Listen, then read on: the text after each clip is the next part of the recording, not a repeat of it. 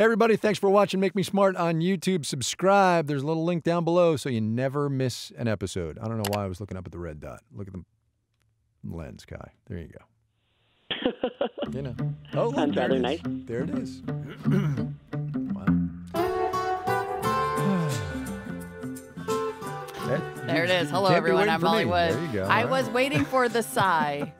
I cannot be. It's Pavlovian. Hello, everyone. It's Molly Wood. I'm Kai Ryssdal. We are back, actually live with Make Me Smart, the weekly podcast. Blah. Live. I know, right? Live. The weekly podcast we do here at Marketplace. It's about tech, the economy, and culture, where, as we say, when we can get the words out of our mouths, none of us is as smart as all of us. That's right. We are finally back. It's been a long break. It was like an extra week tacked on because I had to go to CES. We know you missed us. We missed you too. But what happens in Vegas stays in Vegas. And so we're back for our exactly, not a word. We are back in the studio, our respective studios for I will say that at CES, whenever the topic of Make Me Smart comes up, which is pretty much with everyone that I talk to, they all ask the same question, which is like, are you guys in the same room? Oh, that's too funny. Everyone. That's everyone. Funny. Are you in the same room? Watch nope. the video, people. And when we are, it's weird. Yeah, it is weird. It is weird. It's so weird. It's like I can't really don't know where to look in the eye, but that's a whole different thing. That's probably anyway. We're back. It's our first real episode of the new year. We hope not to disappoint. And we are, in case you hadn't checked the calendar lately, in 2020. It's a presidential election year. We have 10.5-ish, 11-ish months to go. And so we are going to do, as we find it appropriate, some election coverage because, oh my goodness, there's a lot of it, and we don't want to get lost in the crowd. We're going to do election security. We're going to do disinformation campaigns. We're going to do the big tech and all of that today. And we're going to start it with a woman who spent New Year's Day 2020 tweeting out a big pile of leaked documents relating to Cambridge Analytica, if you remember that story. We all do, I believe, Ms. Wood. Yeah, it's back. But quick refresher in case you forgot or just arrived on this planet.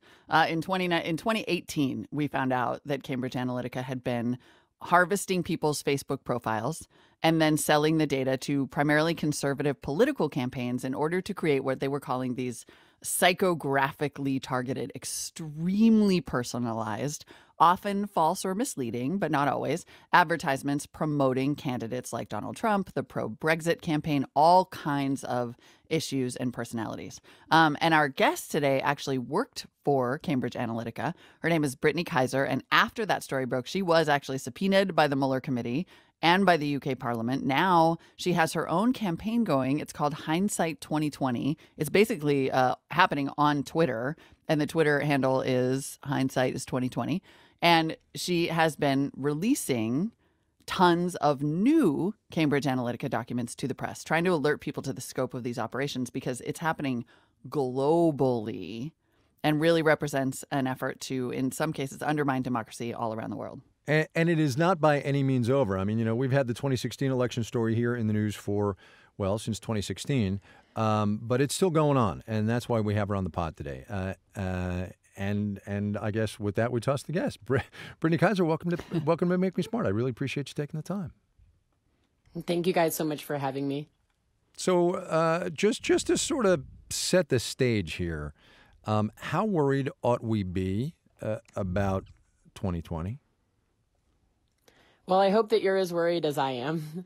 That's why I'm on this campaign called Hindsight is 2020, because if we look back at 2016 and the amount of work that campaigners and activists and investigators and journalists like yourselves have done on issues of disinformation and fake news and the problems between election intervention and technology, especially platforms like Facebook, somehow I do not see enough improvements to protect ourselves ahead of 2020.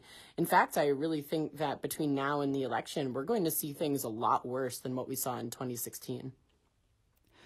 Can you give us some examples? I mean, you know, you've been putting up these documents that show us these sort of global campaigns that are ongoing, that happened from 2016 to and before. Tell us, just, you know, lay the groundwork for people who are not aware of how these campaigns work and how widespread they are. Yeah, of course. I think the biggest issues that we're facing right now are that most people are not digitally literate enough to see or understand what they are seeing on their social media feeds, understand what they're seeing on their phones and their laptops every day. They don't understand the amount of money that goes into paying for ads, paying for content that doesn't even look like advertisements, and that this content might be not only misleading, but purposefully fake news. And now the largest communications and advertising platform in the world, Facebook, has decided that politicians and political advertising are not going to be moderated by Facebook, meaning that the community standards that you and I are held to, including not using disinformation or fake news, not inciting violence, not using inflammatory content, those same standards are not going to be applied to politicians because what they say is considered newsworthy. Now, Jack Dorsey has fought back against this and said that while there isn't the artificial intelligence, technology, or human capacity to police disinformation, he's shutting off political advertising altogether, except for basic needs such as registering people to vote. Unfortunately, Mark Zuckerberg has done the opposite and made us more vulnerable than we were in the last election. Okay, but is it Mark Zuckerberg's job? I mean, he's the CEO of a private company. Are we comfortable with him just saying, nope, can't do it? So I think the big problem with the debate these days is that he seems to say that this is about censorship or the right to free speech. But you know what? The right to free speech ends where another person's human rights begin. So I cannot use my right to free speech in order to slander or defame someone. I cannot use my right to free speech for racist, sexist, or violent rhetoric. I cannot use my right to free speech in order to suppress your vote. But unfortunately, that's what some politicians and political campaigns are using Facebook for. I think Mark Zuckerberg is denying the problem. I can say racist and sexist things if I want to. First Amendment says I can. Not technically. No, not according to community standards. You are usually banned from social media for doing that. Gotcha. So you and I don't have the same rights as Donald Trump does in order to incite that type of hatred, unfortunately. Right. I want to drill into the tech. We're going to double team this a little bit. Tell me how it works. I'm looking at, one of the documents about Brazil from 2017, big data firm Cambridge Analytica to target Brazil's dissatisfied middle class. Because I think this is the part that people don't always understand, right? That this was about reaching people on this emotional level and crafting messages that appeal directly to that. So what does that look like? What does that start to look like for a member of the dissatisfied middle class? Right. You're exactly right to point that out, because I think most people are not aware of the amount of personal information about them that is available for sale. So everything that you read, where you travel to, what you purchase, what you do on holiday with your family, all of these different things play into what companies like Cambridge Analytica are able to purchase about you. So because they can buy and license that information, they can either work with psychologists or data scientists to basically understand everything about your personality, the way you see the world, the way you make decisions, what makes you excited, what makes you angry. And that allows companies to craft messages that are made to engage you. And it might not be positive engagement, which obviously is great for something like registering people to vote, but instead it can be negative engagement. So it can make you angry at another group of people or another politician or political party. It can make you angry about society, or even so angry at the political system that you decide not to vote at all. And that's where the voter suppression tactics come in that were definitely used in the Brazilian election in support of Bolsonaro, as well as in the Trump campaign. So is the right answer for governments to try to figure out how to regulate this? What's the right answer? That's definitely the right answer. I'm sorry to say it, but we have given a lot of big tech executives the time to try to solve this themselves. And unfortunately, they don't always make the ethical decision. So they have to be forced to. New legislation and new regulation in order to make sure that citizens and users are protected is the only answer that we have right now. Obviously, GDPR and CCPA are great, but it's hard to implement it without the tech companies actually being involved in implementation. Right. So GDPR is in Europe, CCPA is in the state of California. You have, of course, met the Congress of the United States, though, which cannot find its backside with both hands. Well, I think for the federal level, legislation is going to take a little bit longer. Everybody's waiting to see how this goes in California. And luckily, some of the amazing legislators in the state of California have even already written, in addition to CCPA, that includes a $10 million assistance fund for any companies, especially startups, that need assistance complying with the new laws. I think there's going to be a lot of hand-holding over the next few years to make sure that companies of all sizes can be easily compliant, and government departments, to be fair. This isn't just for nonprofits, not just for for-profit companies. Mm-hmm. What does the regulation look like? I mean, we've seen, the big three social media companies in the U.S. take three pretty dramatically different stances on political advertising. Is there like one fix that you would start with? Well, I definitely think that Jack Dorsey has made the right decision to pause political advertising while he figures out how to moderate it, because it's very much a technology solution as well as extra human capacity as well. But if we can develop the technology to identify disinformation and fake news, then it's going to be much more scalable. I can't blame Facebook and Twitter and other platforms for growing a lot faster and having problems that they never expected to, right? I'm not putting that completely on them. I totally understand those growing pains in a way. But unfortunately, companies like Facebook have been investing money almost in the wrong places. Mark Zuckerberg has come out and said that he is spending a ton of money and investment on foreign intervention in elections, whereas Russia was proven to only have spent a couple $100,000 in intervening in 2016, whereas the Trump campaign and super PACs likely spent well over $1 billion and spent a lot of that money pushing out disinformation and fake news. So really the biggest threat to our democracy is domestic, not foreign. I wonder if the biggest threat to our democracy isn't uninformed voters who are not diligent enough in taking care to make sure that the information they get is reasonable. I totally agree with you. And I think the lack of digital literacy or intelligence about media literacy to understand what you're consuming is a huge problem. I recently started the Own Your Data Foundation to do digital literacy training. So we are teaching people what their data rights are and how to enforce them, basic cybersecurity protocols, how to protect your privacy if you want it, how to be ethical to other people on social media, how to spot disinformation and fake news, or for kids, how to spot cyberbullying and protect yourself from it. These are all things that people should probably know, especially children should know before they get their first device.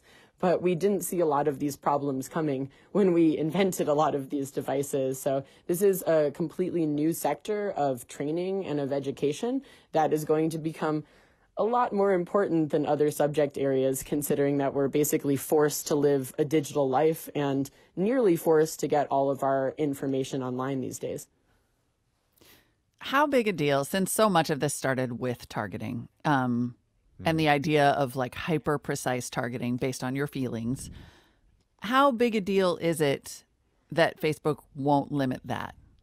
Like, it's one thing to say we should be a digitally literate population, but if ads can be targeted to 20 people, as few as 20 people who were specifically picked because they're not very digitally literate, for example, how could we possibly combat that? Like, what is the technology that has to go hand in hand with the learning? Yeah, I totally see your point there. I definitely think that micro-targeting down to minuscule numbers of people is a massive threat, because it means that everybody has a different version of reality. So what I see is different to what my sister or my parents see, different to my colleagues, the person sitting next to me on the train. All of us will see a completely different version of the news, of even memes and GIFs that get sent around, of different bylines. I mean, even some very legitimate news organizations have different titles to their articles depending on who's seeing it or who's clicking on it. So when you think about that, you realize that when social scientists say that America is more divided than we ever have been before, and that Congress votes less bipartisan than ever before, now we kind of understand why, because algorithms that decide what we see on social media are driving us apart and driving us to a point where we don't even understand each other because none of us are receiving the same information. So I definitely think limiting micro-targeting, especially in political campaigns, is very important. And I challenge Facebook to actually show us an entire library of every single ad that was targeted and how it was targeted. Was it targeted to different groups based on race or gender or location? I'd really like to know that and see if they can be fully transparent. Right. Which surprisingly has not been part of the transparency effort. Right. Sort of on that note, though, we should also note that the efficacy of these ads, whether they actually work, is in some dispute still, right? Like, having been on the inside of Cambridge Analytica, there is this idea that some politicians might have been sold more efficiency than they got. Like, does it really work? So I think a lot of the questions that have run around the efficiency have to do with how useful psychographic targeting is, as opposed to more generic targeting that's done on demographics. So your age, your gender, your location, which are more typical groups that are targeted, or, a campaign for the youth, a campaign for women, or a campaign for rich people. That's normally what gets done in traditional politics. But now you can add so many different data points together and create, using artificial intelligence, hundreds or thousands of different messages within the same campaign, slightly adjusted down to, hundreds or thousands of data points about you. That's where it starts to get a little bit dangerous. And talking about how we prevent that is really difficult. But when you're talking about how are we going to measure the effectiveness of this, well, in Cambridge Analytica, we saw that sometimes there were 20 or 30% uplift in engagement when psychographics were used. I do have to admit, though, that not all psychographics were very useful. Some psychographic groupings, as in open-minded people or agreeable people care more about their family and their community than they care about themselves. Targeting these individuals was not that useful.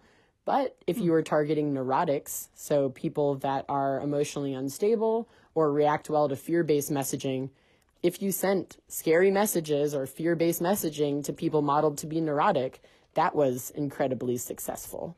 And that's the darkest part of all of this, that the negative campaigning using psychographics was the most successful achievement, I suppose you could say, of Cambridge Analytica's work with psychologists. So do you feel like the takeaway then is if you see an ad that seems like it's designed to try to make you angry or scared, you should just run a quick DuckDuckGo search and make sure it's true? I would completely agree with you. I think that's the best thing you could do for yourself, to say, okay, this makes me feel angry. Why do I feel angry? Is it because of a belief I already had? Or is it because this title of this article or this meme that one of my friends shared makes me feel angry about something that I cannot yet confirm? And just do a double take, give yourself a minute and a breather, and think more critically about what you're seeing and why. Has someone paid to put that in front of you because they're trying to persuade you or manipulate you to believe what they want you to believe? Because right now, that's more likely than not. Brittany Kaiser is operating the Hindsight is 2020 campaign at Hindsight Files on Twitter and wrote Targeted, my inside story of Cambridge Analytica and how Trump and Facebook broke democracy. Thanks, Brittany. Brittany, thanks a lot. Thank you guys so much. Have a good day. You too. So there you go, right? Or we're either screwed or it's all going to work out. Is that where we come out of that one? Yeah, something like that, I guess. Which is sort of always right. Always the state of being. I haven't put it in. I haven't put it in yet, but I do have a news fix that is totally related to this. All right. About the negativity bias, which is what's super interesting. But yes, I think that question of the efficacy is fascinating, and the fact that they got so much engagement because when you see campaigns that are entirely based on fear, and then you find out that these fear-based emails, for example, according to Brittany's research, have a 20% higher open rate than emails that are like, everything is going to be okay. you realize that messaging, I don't know how it changes exactly, but it gets, it's I don't know. Yeah, and look, I'm going to get yelled at by people for saying, well, American consumers and the electorate are just simply not informed enough, and I get that that's a really tough thing to be right now, but you have to overcome those baser instincts of fear and fight or flight and all that jazz to make this make sense, because it's really hard and there's sophisticated operations happening. Yep, that are trying to manipulate that fear and anger. Exactly. Yep. All right. So look, if right. you are filtering your news feed or just, taking it all in and saying, oh, yeah, definitely, that guy's bad, let us know. Make me smart, marketplace.org. Send us an email, voice memo, whatever you want. We'll be right back.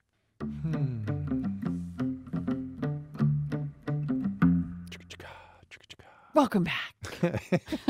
Jazz hands. Jazz hands. We're back, and we are ready. I know it didn't seem like I was ready, but we're ready for our first news fix of 2020. Maybe my news resolution should have been like, don't forget to put in your link for the news fix. I would this RT would just be as an one That's all option. That's all I'm saying. Yeah. You want to go first? What do you want? Sure. Mine is related, actually. Right, and also, I want to spend a little more time on yours. I saw this great piece in the Wall Street Journal, which is, yes, behind a paywall, sorry. But it's based on a book that is coming out about the negativity bias. So the whole article was about the negativity bias, and how psychologists, like really only in the last 10 or 20 years, probably 2 decades, have been really studying this negativity effect. And I actually did not realize it was going to be so relevant to the conversation we just had, but it basically says psychologists can't they know that our brains respond to negative stimuli. Like, we know that we obsess over criticism from one person more than praise from 100. But they can't find compelling counterexamples of like good stuff being stronger. They basically are realizing it's sort of a rule of 4. Like, if a bad thing happens, it takes 4 good things to overcome that bad thing. It's partly why in workplaces, they've determined that like one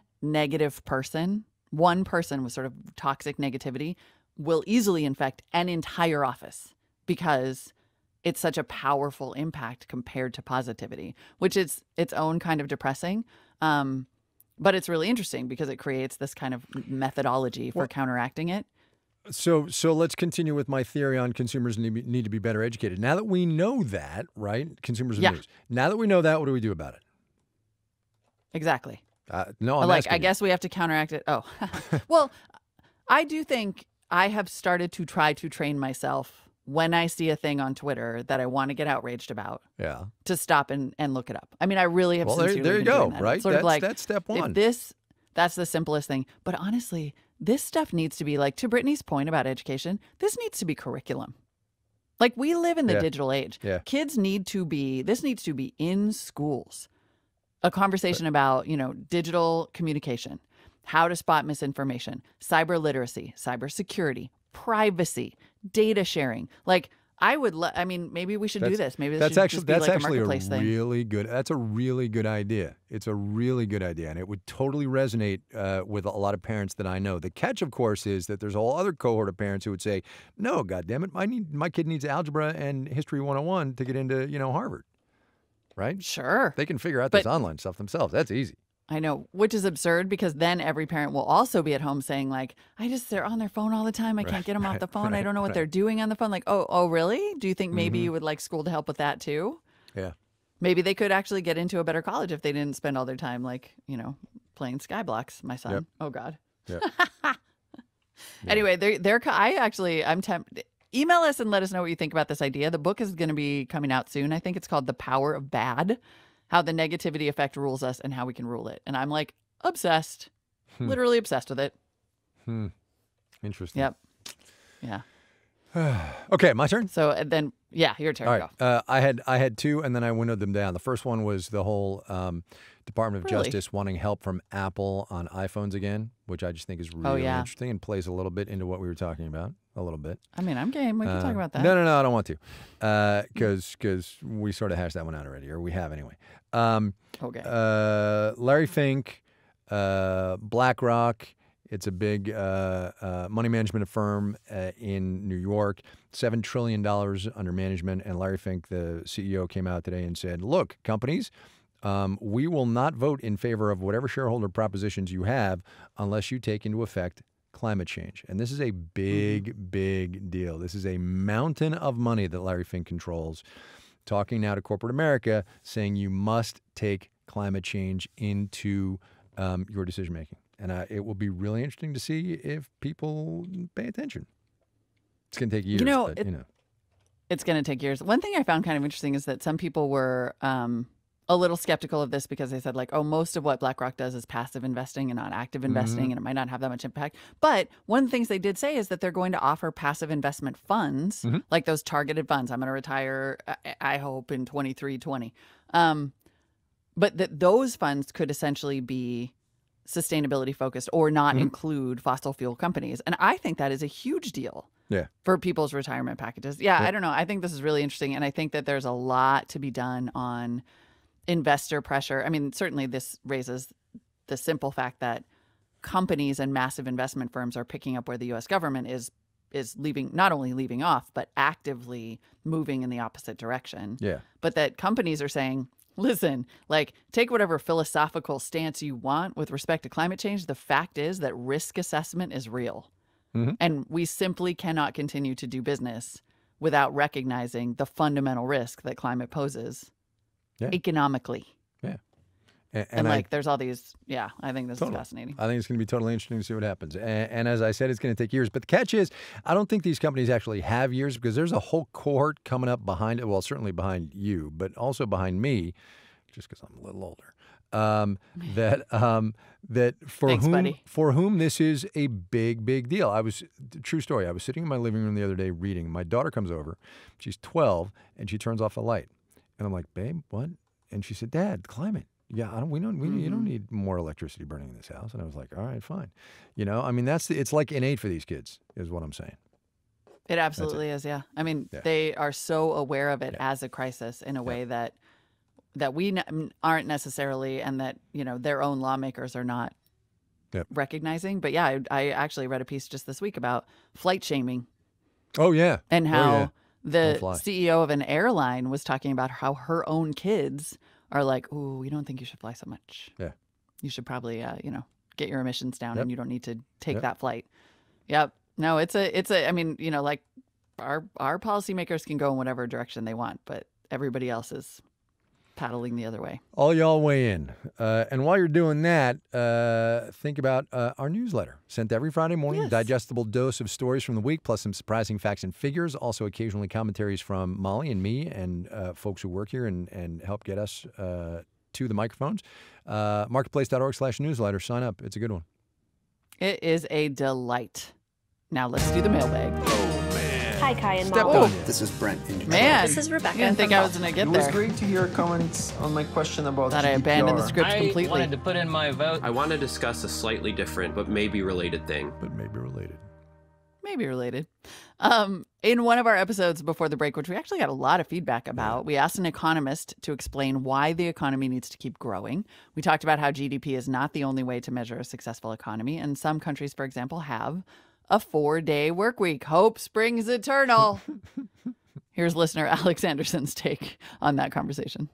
Hi, Kai and Molly. This is Alex from Dallas, Texas. On your show with Mr. Bevins, he mentioned an increase in leisure time and change to a 4-day work week as examples of positive benefits from economic redistribution. In my mind, those who benefit from these kind of changes are already in middle-class white-collar jobs. By white-collar in this context, I mean those whose work schedules and days off are fixed.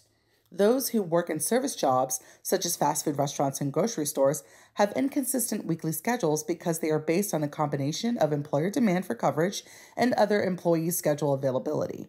Due to these factors, schedules are made weekly and are rarely ever consistent to where a 4-day workweek would be possible.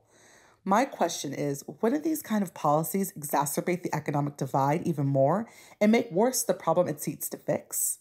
Thanks, guys. Well, yes. Yes, right? That's a good point. And there's a whole bunch of work to be done on lower income service sector jobs to get them to the place where they can have these kinds of benefits that people in upper management and middle management jobs can get. That's absolutely true. So, yes. Yeah. I mean, fundamentally, this is a question of wages. Full stop. That's exactly right. Yep. I think I saw a piece the other day that said even a $1 increase in the minimum wage dramatically reduces like suicides and alcohol deaths and mental illness. I mean, the level of stress that people are feeling as a result of not getting paid enough can't be overstated. Yep. Different topic. Kind of dark place. Christmas trees. Moving right along. There we go. It's too early in the year to be that dark. We know. did a thing on Christmas trees before the break, and we asked you to tell us whether you bought a fake tree or a real one. We did a highly unscientific poll. The results are in. 10 listeners wrote in to say they prefer fake trees. 8 people wrote in to say real. So slight preference for fake among y'all. And frankly, I'm disgusted with you. I think fake trees are gross. I'm just saying that. Please keep listening. Please keep listening. But I'm disappointed in you. That's all I have. He's not mad. That's He's all just I have. disappointed. All right. Our next voice memo Go ahead. comes to us from Bria Fleming, who has a comment unrelated to fake Christmas trees and not unrelated to today's interview. Mm-hmm. Hi, Kai and Molly. I'm calling today with a question about marketing and data aggregation. My example is my husband and I have no plans to have children, and I am not pregnant. But all of a sudden, I started getting all kinds of emails about infant products, and today in the mail, I even received an unsolicited package for baby formula. This is super weird and creepy. I'd hate to think of my mother-in-law getting a hold of this false information. And I'm wondering if my identity has been stolen or if this is less insidious. A quick Google shows that it happens to all kinds of people, and I want to know how you can make it stop. All right, I have a theory. Thanks. Molly, and then I want you to fact check me. My theory is that somebody out there, the internet knows Bria's age. They know roughly where she lives. They know that a lot of women her age, where she lives, get pregnant. Bang, she must be thinking about having a baby. Yeah, I think that's a huge part of it. Absolutely. Like, it's simple demographics is part of the reason. They're just like, oh, you must want to have a baby now, which thanks a lot, society. Bite me. Yeah. It's also possible. I think you just got us the E. I don't know how that happened, but okay. Well, bite me? That's a perfectly acceptable-ish I'm thing going to go to say. Urban Dictionary and see if, okay, go Oh, ahead. that Moving is right along. not an E. Okay. Anyway, All righty. Dad. Can you say it on the radio, Molly Wood? Yeah. Yeah, yes, you can say it on the radio. I mean, I'm not going to say Should it you? again. Now Anyway, I'm all sorry. worried. Yeah. Anyway, thanks a lot, society, is what I meant to say. It's also possible, and this is how we know that the machines are not going to take our jobs, that like you bought someone a baby present. Right. So Right. now, Totally. you know, the internet thinks you're having a baby. As to the question about whether you can make it stop, if you live in California, you suddenly, as of January 1st, have the right to write to companies and ask them to delete all your data. Yeah. Which is a fun exercise that I kind of want to do as a radio You know, it's funny. We should. I was going to say you should do it for Yep. the radio, but we should also do a little Yep. primer here on California being the leading edge of what could happen based on some of the things Brittany said about whether or not that might get adopted. Let me just detour here briefly to encourage everybody who's of legal age to look up the Urban Dictionary definition of that thing that Molly just said. And you tell me if it's an E or not. Anywho, moving right along. Urban Dictionary is one big E. So here we go. Okay. The Make Me Smart question. CCPA. This week, Liz Oppenheim. Here we go. Something I thought I knew but later found out I was wrong about is why I should support reparations and affirmative action. My family came to this country in the wave of immigrants in the early 1900s, well after slavery ended, so I used to think that reparations and affirmative action were not my responsibility, and I was generally against these ideas, which sort of embarrassed me as a liberal. In the last few years, however, I'm learning how much my family, even though as Italians and Jews they weren't exactly welcomed, benefited from the systemic racism present in this country. Whether it was programs such as redlining, which helped them access housing, preference and acceptance at prestigious schools, or just a life free from constant racial discrimination, my way in the world was always made much easier. Now I am in full support of both reparations and affirmative action as an aid to closing the wealth gap that only continues to grow. Yeah. I mean, Yeah. it all does continue to grow. That's a fact. It does. I appreciate that historical revelation. I think it's something that it's not an obvious one-to-one. And I actually think Liz laid it out really well. Yeah. That like the baseline was laid in a way that we aren't always aware of at all. Yeah, totally. So well articulated. Are we getting more aware of it, do you think? I yes and no. I mean, Black and brown people have been aware. Yeah, well, yeah. I think some, the white guy, people right? are Yeah, starting. No, exactly, yeah. Yeah. Right. Like, so what's happening now is that some white people are becoming aware. Right. And that's all that ultimately is the thing that really matters, is not just awareness, but also action. But like, remember when we had Sam on? Sam Sanders, yeah. Sam from Sanders on. It's been a minute. The yes, NPR podcast, exactly. Yeah. And man, that was just a blank. Sam Sanders came on and talked about the Overton window and talked about how he did not think that there would be a time in his adult life when presidential candidates were talking about reparations. But that is all like that's all the awareness campaign starting to work. Totally. But what's really interesting now, Cory Booker's gone, Kamala Harris is gone. I mean, who else was raising that on the campaign trail? And it's been months since that's been a topic. And look, there's a debate tonight. It's Tuesday night. There's a debate in Iowa, and it's 6 white people. I mean, but let's not go down that road because. Sure, but every drop helps fill the bucket of awareness. For sure. And including this answer, actually, from Liz. Yep. Good job, Liz. Yeah. That was great. Okay, let's see. A couple of more things. That's it for us today. We're done. Don't forget to check out our 1-minute explainers on your Amazon smart speaker. They are fresh every single day. Me and Molly. Just tell your Echo device to make me smart. And it'll start talking at you. Echo device. Weird. Make me smart. No one else can. Wait, that's not true. We can too. Make Me Smart is produced and directed by Sam Anderson. Our digital producer is Tony Wagner, and our senior producer is Jody Becker. Thanks to our video producer, Ben Heathcote, and our new video intern, Ethan Peretz. Yay! And thank you to writer-producer Erica Phillips, who puts together the newsletter and is just a delight in Slack. Well, there you go. And that's validation for you right there. This week's program was engineered by Daniel Ramirez. Our theme music was composed by Ben Tolliday and Daniel Ramirez as well. The executive director of On Demand is Star Nieves. The senior vice president and general manager, last time I checked, is Deborah Clark. I think she was in a meeting today, right? Yeah, Going by she that was title, in a meeting, roughly. But, I'm just checking to see if she's listening. That's all I'm saying. Hi, boss. She pops up like every 3 or 4 months and says, yes, I know. You never know. You never know? Never know. One never knows. Do one.